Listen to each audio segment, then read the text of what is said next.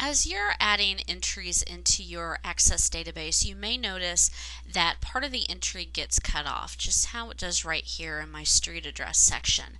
Well, it's pretty easy. What you could do is just adjust the column size. And to do that, go up to the right of the column that you want to adjust, and you see that there's a line there. And my mouse is going to turn into the double-headed arrow. So I'm just going to click with my mouse, and then I'm going to drag over, and I'm going to let go, and now I can see all of my information. Also, a shortcut, let's take it back here.